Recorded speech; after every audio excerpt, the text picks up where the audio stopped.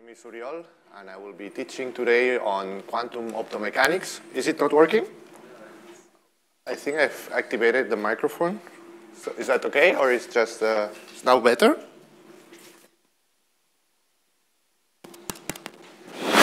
Okay.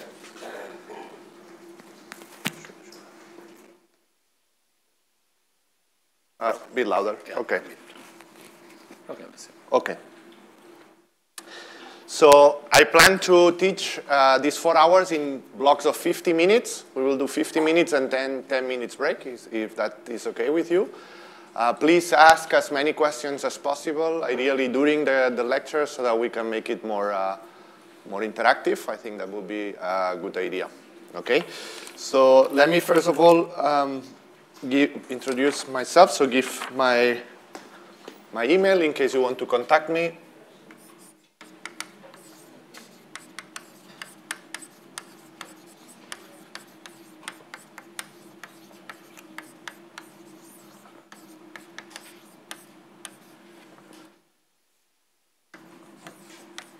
That's at the University of Innsbruck in Austria.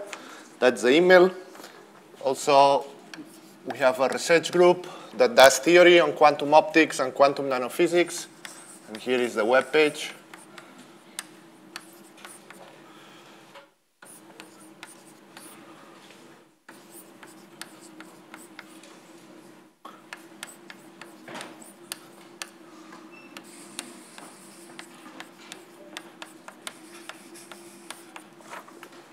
And also quite recently, we have been a bit active in the social networks, especially promoted by our students. So we have a Twitter and Instagram account. So if you want to check.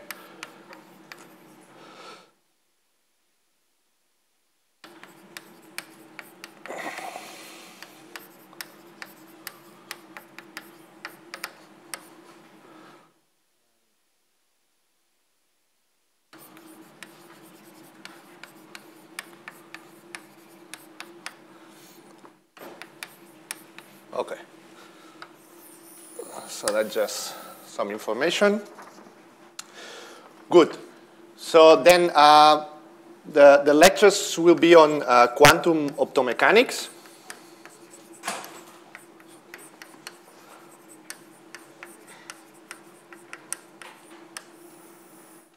Okay. And before we start, I would like to have a bit of feedback to know what is your background. So first of all, from the students, could you please tell me how many of you are doing currently the math? Well, first, how many of you have studied physics? I assume, yeah, most of you. Good. How many of you are doing the masters right now? Okay. How many of you are doing the PhD right now? Okay. And how many of you are postdocs? Okay.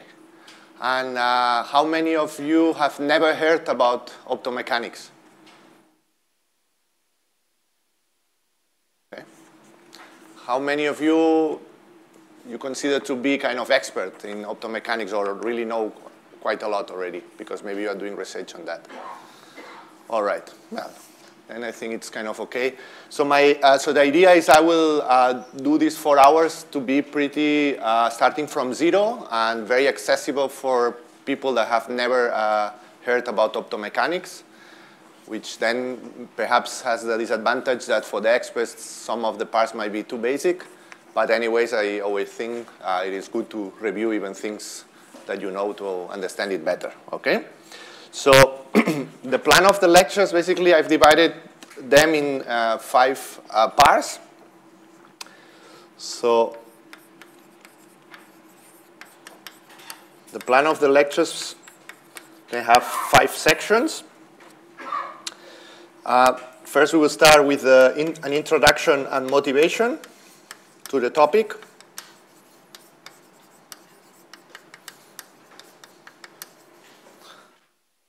Then section 1 will be on what I call closed optomechanics, namely to understand the dynamics of the system in the absence of dissipation and how to describe it. Then we will discuss what happens when this system interacts with the environment, namely it is open. So I call that Open Optomechanics. Then section 3 will be devoted to a very important regime in optomechanics, which is called the driven case, the driven scenario, which basically linearize the dynamics, and that is happening in most of the experiments today. So this is called the driven, in brackets, linear optomechanics.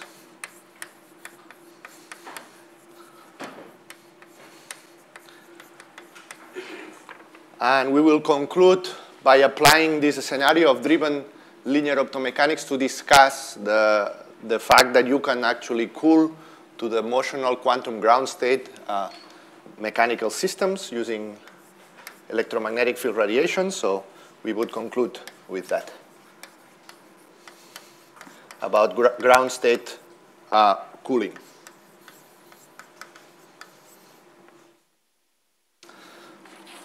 Okay. So our group is a theory research group, but we collaborate a lot with experimentalists. So I myself, I'm not an experimentalist, but we are used to talk to them. So if also you have questions from the experimental point of view, also feel free to ask, and I will do my best to try to answer. Okay? Good. So that's the plan of the talk, these 4 sections plus introduction. And then just for bibliography, for you to know that, I mean, this is a very active research field, so there is a lot of material, a lot of papers. But perhaps now the most famous kind of reference is a review modern of physics called Cavity Optomechanics.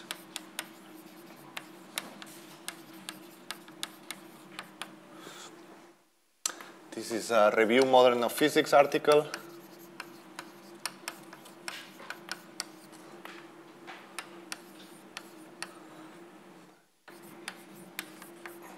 Published in 2014, so 6 years ago. And since the field is very active, of course, there might be some things that here are already a bit outdated, but for getting access to the basics and the background, for sure, that's a very good one.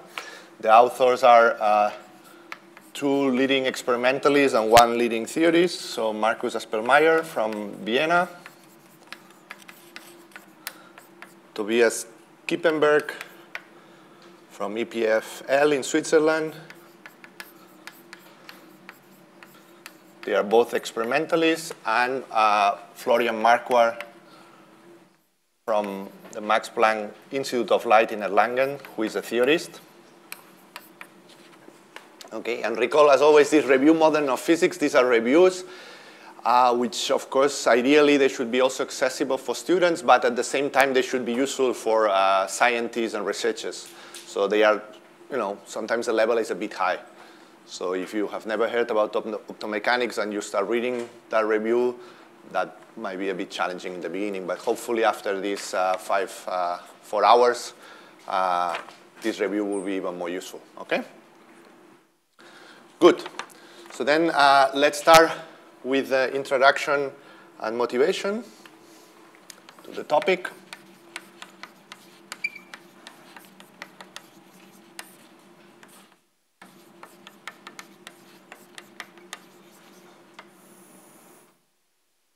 Good. So let's first of all think about the name of these lectures. This is called Quantum Optomechanics. Let's focus. I mean, quantum, we already know what it means. Probably this system will at some point behave according to the quantum, according to quantum physics. But what does optomechanics mean? Okay. So basically, optomechanics contains, in a sense, 2 words: opto and mechanics. And here, what is important is that what we refer from opto, which you could think has to do with light, we should be even a bit more general. More than light, we should think this refers to the electromagnetic field. Not only radiation at visible light, but it could also be radiation at other frequencies, such as microwave frequencies. Okay? So from a more general point of view, optomechanics refers to the dynamics that describe the coupling between the electromagnetic field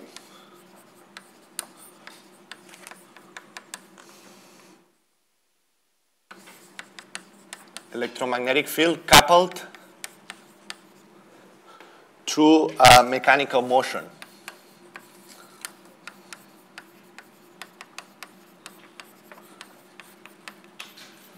Okay. And of course, when we say mechanical motion, we always should understand this has to do with the motion of something that is massive. And here, the mass will be something very relevant in this field. So at the end, we want to couple the electromagnetic field to some motional degrees of freedom that are embedded in a system that has mass. Okay, and I can already tell you, of course, you could say, well, this is quantum optics in general. Quantum optics also describes the couplings of electromagnetic field with the motion of massive particles, namely electrons and protons. That's correct. But here, as you will see in a second, has to do more with the fact that this mechanical motion is related to the motion of a very big object, okay? Almost macroscopic, almost you can see with your bare eye. And that will be the main property. We want to couple the electromagnetic field with very massive objects. Okay? And for instance, just to give you a bit of intuition of how you can do that, and also to define two standard regimes in optomechanics, the so-called optical, so optomechanics in the optical domain. And a typical scenario would be the following. Imagine you have a very nice optical cavity with two very good mirrors. This one is completely fixed. Okay, but now this one can actually move because imagine it is actually connected by a spring to a big mass. So you have now two mirrors, but this one can vibrate. Okay, and then let me use some colors. Okay, and as you know, in cavities, if you solve the Maxwell equations in the presence of these boundaries, you find modes, namely vibrations or states of the electromagnetic field, which are very well confined within this cavity. Okay. This will be optical light.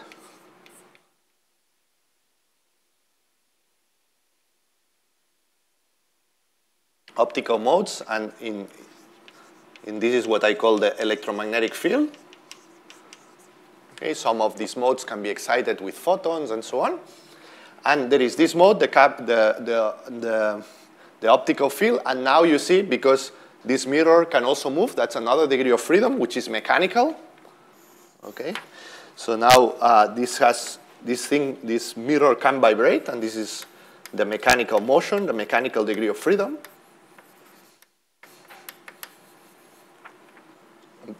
Okay, and you can already guess from the physics point of view that in such a system, I will definitely have some coupling between the degrees of freedom of the electromagnetic field and the degrees of freedom of this mechanical motion. Because, for instance, you can think it in two ways. If you have some light inside this cavity, you know light exerts pressure. Okay, it carries momentum. So when photons reflect from this mirror, they impart a bit of linear momentum that will shift the position of the mirror. Now, by changing the position of the mirror, you know that the resonance frequency of the cavity is also modified, because the resonance frequency of a cavity depends on its length, and now its length is actually changing.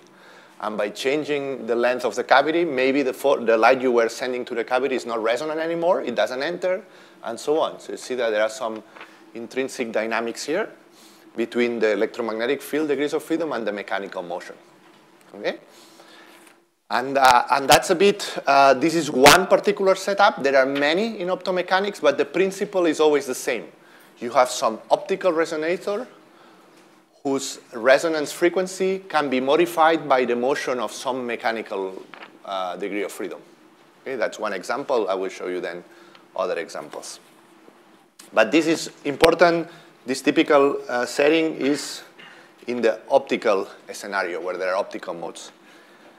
There is the same concept applies in a completely different regime, not in the optical regime, but in the microwave regime. Okay? So recall, optical frequencies are 10 to the 15 hertz. Microwave frequencies are 10 to the 9, 10 to the 10 hertz. And another scenario is, you might remember from our basic lectures of circuits, that there is this circuit, the so-called LC circuit, where you have an inductance and a capacitor. And the dynamics of this LC circuit can be described by an harmonic oscillator also. Okay? Now imagine I do the following. In this capacitor, I have 2 plates. And now I do the same trick as before. I allow one plate to actually move because it might be on top of a spring. So for instance, I connect one of the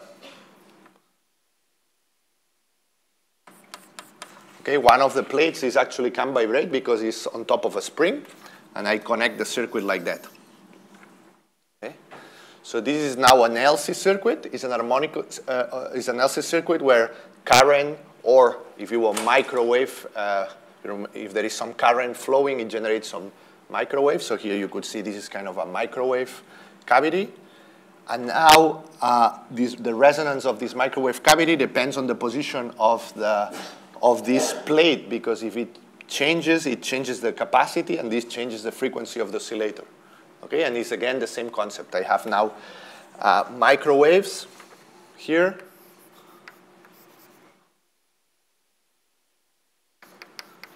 Microwave electromagnetic field coupled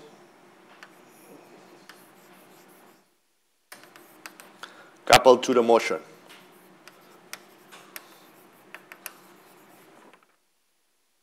Okay. And this somehow defines 2 very different settings for optomechanics, either optical optomechanics or microwave optomechanics. Okay, sometimes it has also other names. People use it electromechanics and things like that. But this is important because these are completely 2 different regimes. Here, the electromagnetic field has optical frequencies. Here, the electromagnetic field has microwave frequencies. And during the lectures, we will see that this has important differences, not fundamentally, but in terms of experiments, because experiments here look very different than experiments done in that setting. Okay? Good. So at the end of the day, this is kind of just doing standard quantum optics, but now you couple electromagnetic fields to the motion of, you already see from these figures, of kind of big objects. And this is actually the distinctive or the main difference.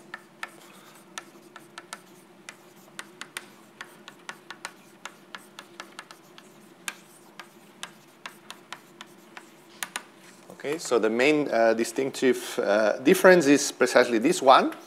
That is that the mass M associated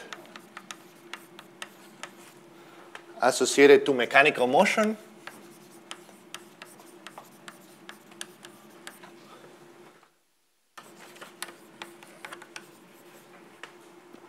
is somehow macroscopic.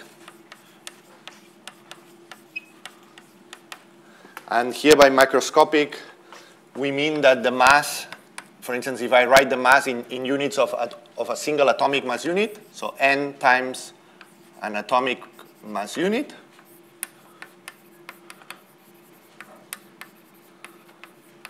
which is somehow the mass of a single carbon atom, 10 to the minus 27 kilograms. For these objects, this n actually can be very large and depends a lot on the particular experiment, but current experiments go from masses that are relatively small, which means they contain of the order of 1 million of atoms, to really huge masses containing 10 to the 19 atoms and even more. Okay. In particular, perhaps the biggest masses in which you experience optomechanics are used in LIGO, in the interferometers for measuring gravitational waves, where they have suspended masses with a mass of a kilogram, and they basically, they have to isolate them very well, and they are part of the interferometer, and the motion is affected by the reflection of light. Okay, in a sense. So this spans a completely large parameter regime in regards with masses. Okay, and that's what makes this field different from quantum optics, in the sense that traditional quantum optics was dealing in the interaction of light with atoms that contain the mass of an atom, which would be of n order 1. Here now you deal with way bigger masses. so large these objects are that sometimes you can, of course, see with your bare eye. Good. And important is to also to have, to have this, okay, to know that there is basically a plethora of experimental configurations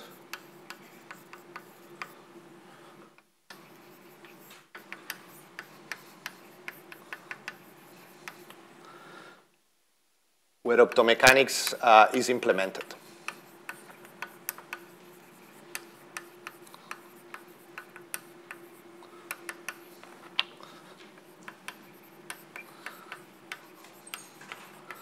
Okay. If you search for optomechanics, you will immediately see these beautiful images of all type of different experimental scenarios where people talk about optomechanics, meaning that they essentially have that. Okay. Good.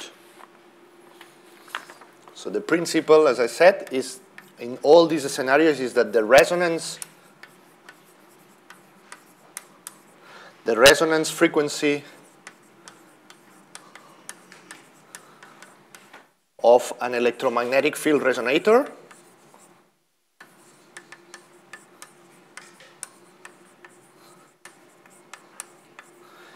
depends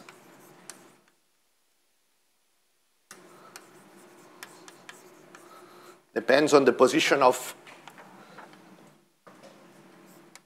a given mechanical oscillator.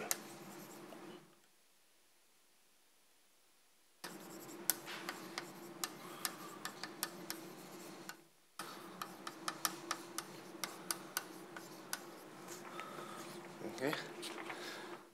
So that's always the principle. The resonance frequency of an optical resonator, which is some space where single or few electromagnetic field modes are confined and resonate as a single harmonic oscillator. This frequency always depends on the mechanical position of some mechanical motion associated to some mass that is also described as an harmonic oscillator. So at the end of the day, this, as you will see in a second, has to do with the dynamics of few coupled harmonic oscillators. And just for instance, to give you an example of how you can modify these ideas with experiments that already exist. Another configuration similar to that one would be you take a cavity whose ends are fixed, and you just put the electric object inside the cavity. Okay? So for instance, you put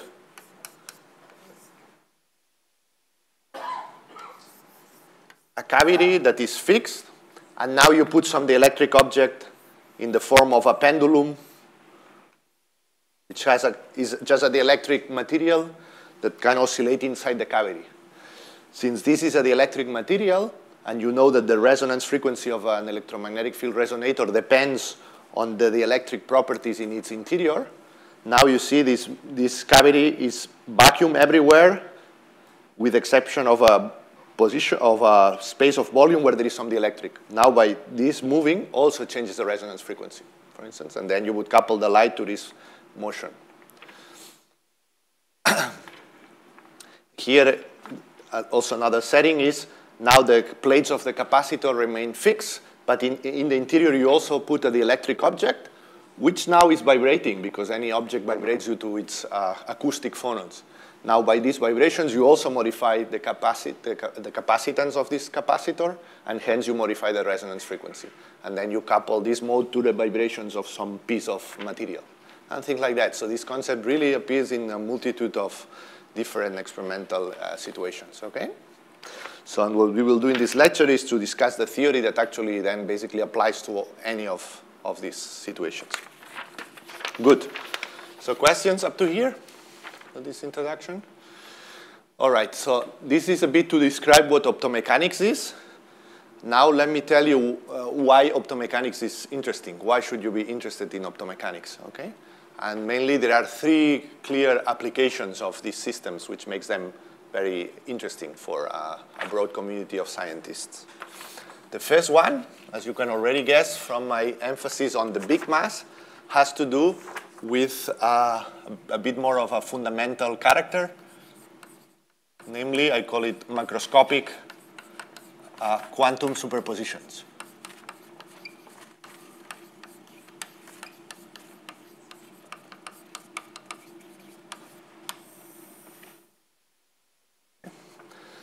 So of course, here I described optomechanics. I didn't use the word quantum yet, but you can already guess that we use the word quantum because we will use these interactions to actually bring this mechanical motion to the quantum regime. Namely, we would like that these vibrations end up behaving according to quantum physics.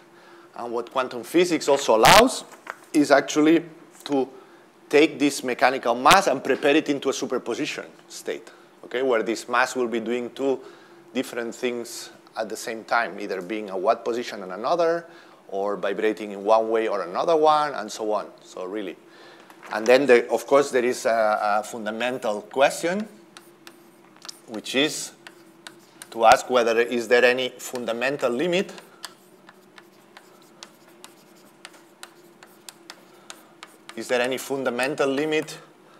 in the validity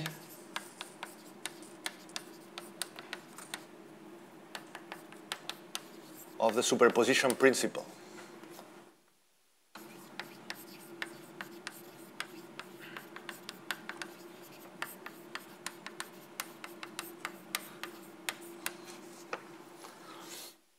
Okay.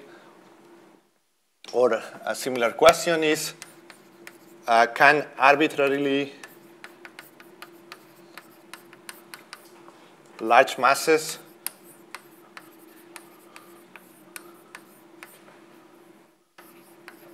be placed in a quantum superposition state?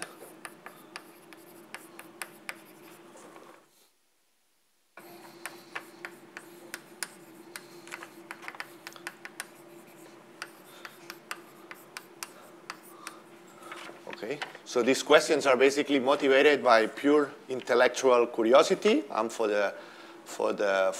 you know, we as human beings, we strive always for discovering things and for exploring things that we don't know. So this should raise the curiosity of any scientist to think whether, you know, these questions have an answer. Okay, and of course the only thing we can do is just try to explore that, just to do experiments, see if we observe the quantum superposition principle with yet bigger and bigger masses. If this is the case, then we have an answer to this, which is no. If this is not the case, of course, that's always hard to answer this, because it could be that you don't observe that because you are not doing the experiment correctly, or you are not isolating well the system, and so on. But at least if you observe superpositions with larger and larger objects, you give a no answer to these questions. And of course, I mean, compared to traditional quantum experiments, this is a big leap in mass. So, for instance, large superpositions. So the largest mass that has been prepared in a macroscopic superposition in the context of matter wave interferometry, doing this double slit type of experiments. Today, the record was very recently achieved in Vienna by the group of Marcus Arndt, and this is of the order of 10 to the 4 atomic mass units of masses that have 10 to the 4. So, you know, this explores much larger regimes. So this is a bit of a fundamental question, which is actually also very relevant here in Trieste, because traditionally there was Professor Ghirardi who had major contributions regarding this question, and today there are still research groups here working on this, such as the group of Angelo Bassi with Matteo Calleso, who is also here, which from the theoretical point of view try to derive alternative theories to quantum physics that are consistent with quantum physics at small scales, but predict that quantum physics will break down as soon as we understand it, as soon as the masses are sufficiently large. And these are theories that give very nice predictions. They predict you will not be able to prepare a quantum superposition of this mass at this scale, hence doing experiments and showing that you would falsify such theories. Okay? So this motivates very well these questions. Another actually super interesting related question is to think that these objects start to be so massive that they generate a gravitational field that could be measured. Then there is also a fundamental question. If I have a mass that is so large that it generates a gravitational field that can be measured, what happens if this source of gravity is placed into a superposition state? What is the gravitational field that such a superposition state generates? Okay, so namely, what is the space time metric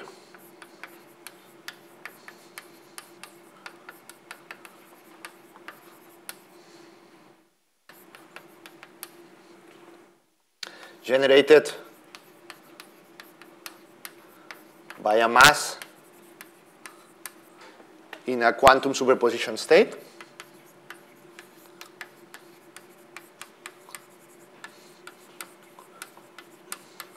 And of course, this question is relevant because, as we know, unfortunately, we still don't have a unified theory of gravity and quantum physics. And this somehow might approach this terrain where we don't have a very well-defined theory from a very different regime, a very low energy kind of experiments where you have very low energy experiments, but that nevertheless prepare a big mass into a large superposition state, and then you look what is the space metric that such a superposition generates, okay? And there are many people that are very interested in that. And somehow also related to that question of the interplay between gravity and quantum physics, there is also another yet very interesting question, which is whether can we entangle the motion of two massive objects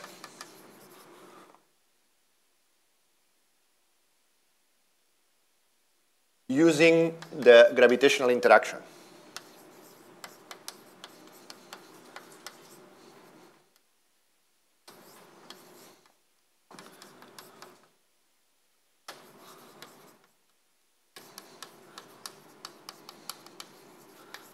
Okay, so the idea would be, imagine you have one of these two big masses suspended.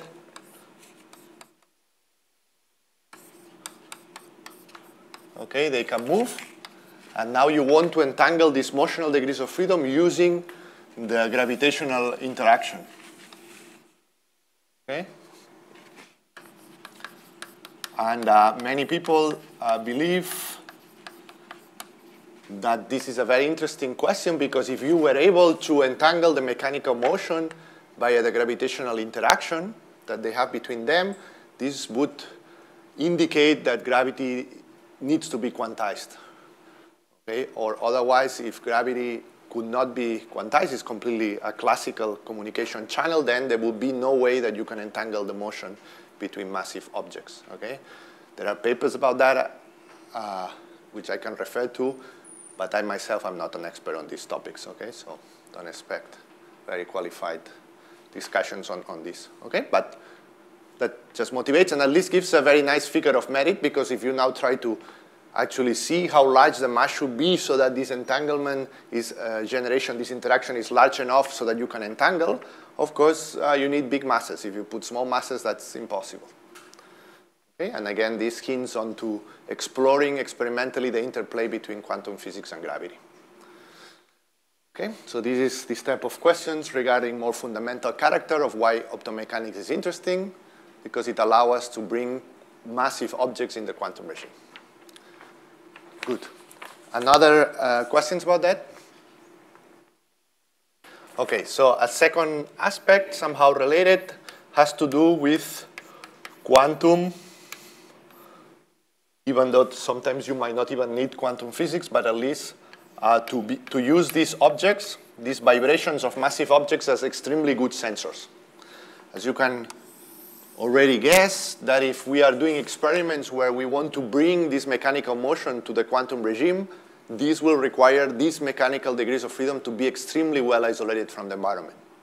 If they are very well isolated from the environment, this also means that as soon as the environment does something that you don't expect, you will see this effect onto the motion. So these objects will be extremely fragile to the environment, which also means extremely sensitive. Okay? And hence, a side application of this, and many people are interested in that, is in using these optomechanical systems and as extremely good sensors. Okay? So the idea is that this mechanical motion is ultra sensitive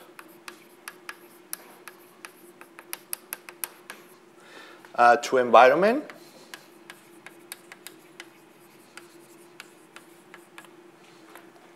Okay, because a bit you see already from the physics I introduced, the idea is as soon as it displaces, so and it can be measured very well.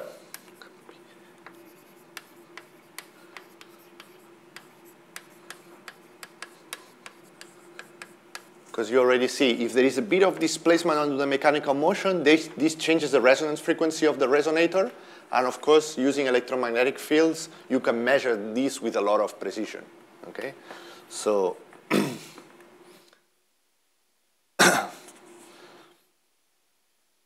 and indeed, this is a bit what is behind why these optomechanical systems are used in LIGO, because the combination of this, of the fact that the mechanical motion is so sensitive to external perturbations, and the use of optical or electromagnetic field interferometers leads to very good sensors. And that's why they are used, for instance, at LIGO. Okay, let me erase now. Move back here.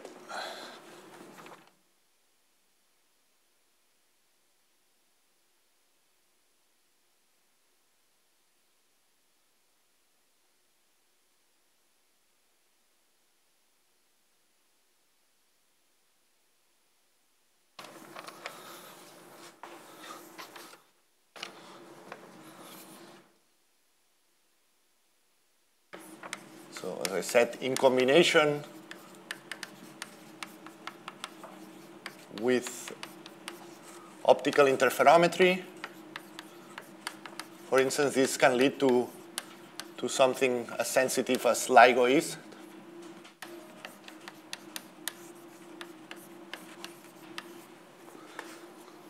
Okay. And also from a more applied point of view, maybe not so fundamental, but still very interesting,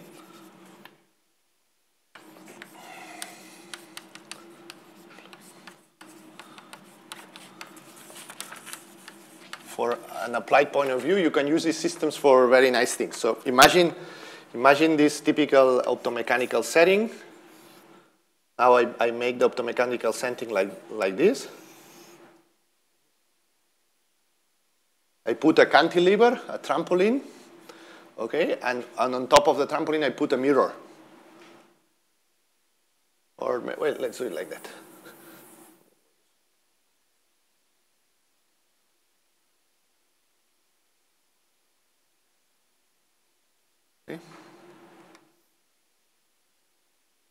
Okay, I put a trampoline, and here below the trampoline there is a mirror that connects with another one that is fixed. And then I have my nice resonator, whose frequency depends on the position. Now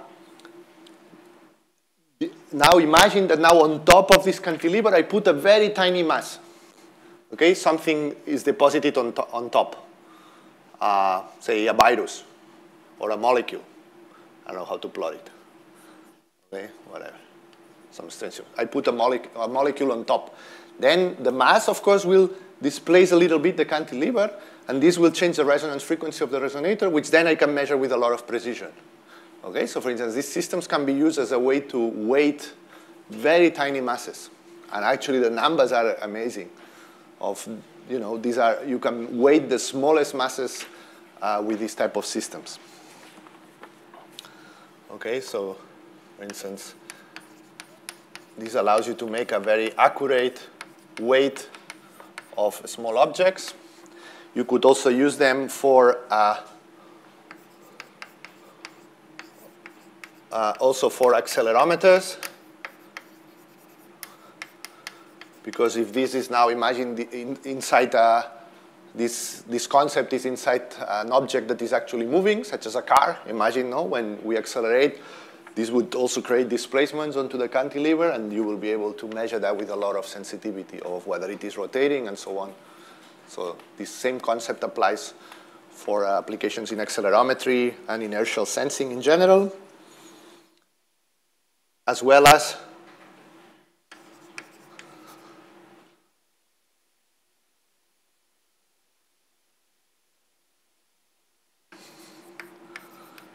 And also in terms of sensing, can also be used for fundamental applications.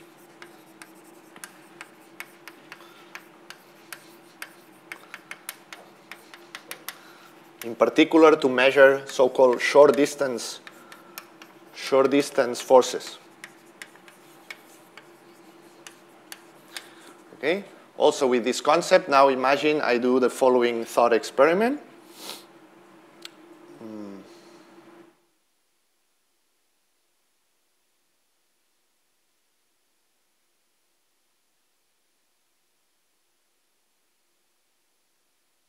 Okay, I put my optomechanical device here, which can be vibrating, and then I approach this mass here very close to a surface.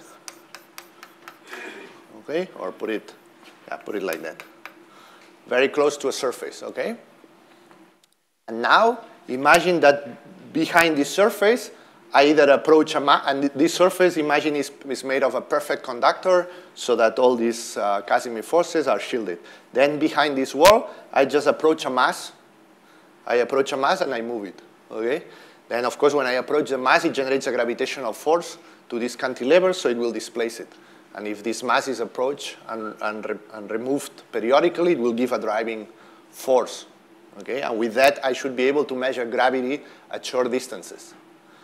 Actually, this is very interesting from the fundamental point of view because Newton's law at a scale below 1 millimeter has been measured really not very accurately, okay? So it is not falsified yet that Newton's law is way, way stronger at shorter distances than at large distances.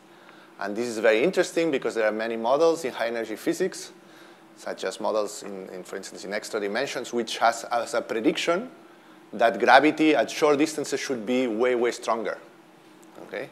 And this has not been falsified yet. And this type of experiments could do that, okay? All right. Cool. Then the last point, so there are, people in optomechanics always say there are these three areas of motivation: macroscopic quantum superpositions, the area of quantum or in general sensing, and the third one has to do with quantum transduction, or in general, which is relevant for quantum information processing.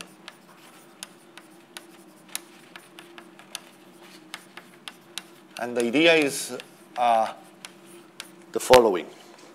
The idea is, for what it's meant by quantum transduction is, in many applications in the context of quantum technologies, it might be relevant to be able to couple quantum systems of very different nature, okay?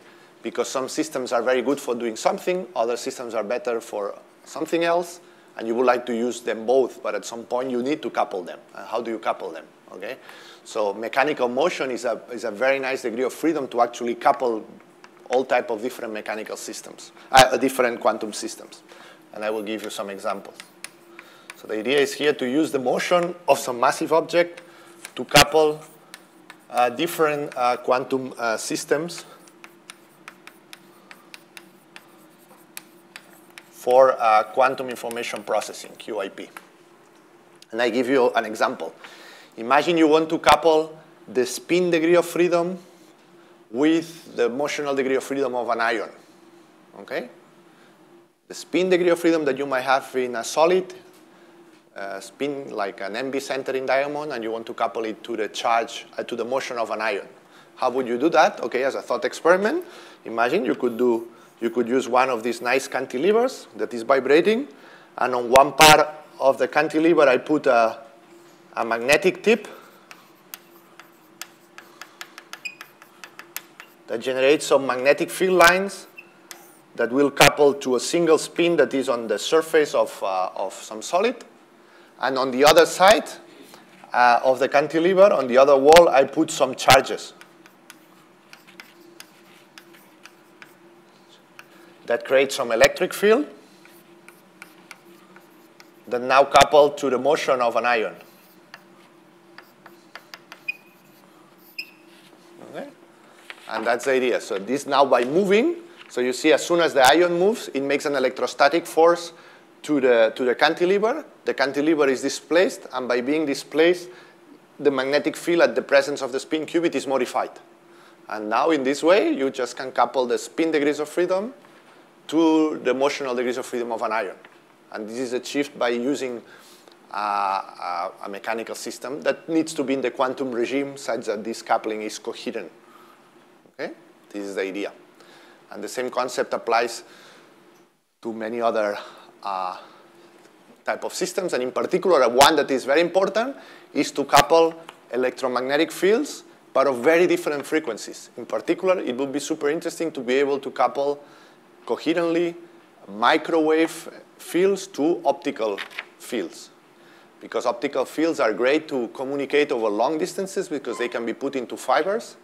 And microwave fields inside dilution refrigerations are nice degrees of freedom to couple to superconducting qubits.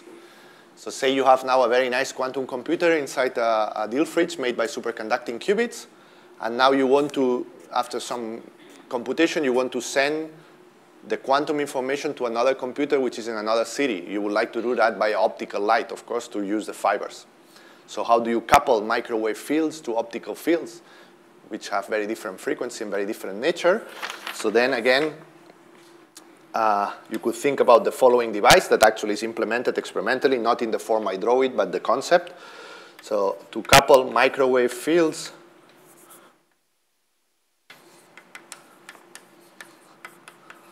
to optical conversion, you could do the following. I will basically merge these two diagrams into one. Okay, this one and this one.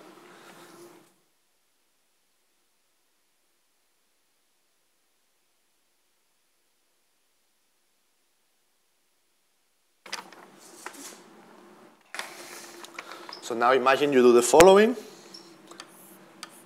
I put one of my mechanical motions like that. Okay? But this mechanical motion, this mechanical object on this part will have a mirror, and on this part will have a conducting plate. And then that's the idea. Here you connect to an LC circuit.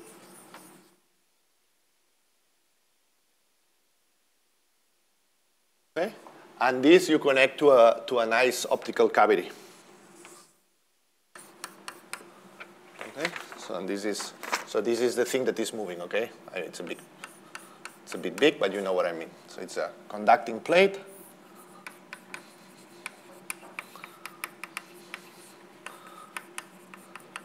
And here is a mirror.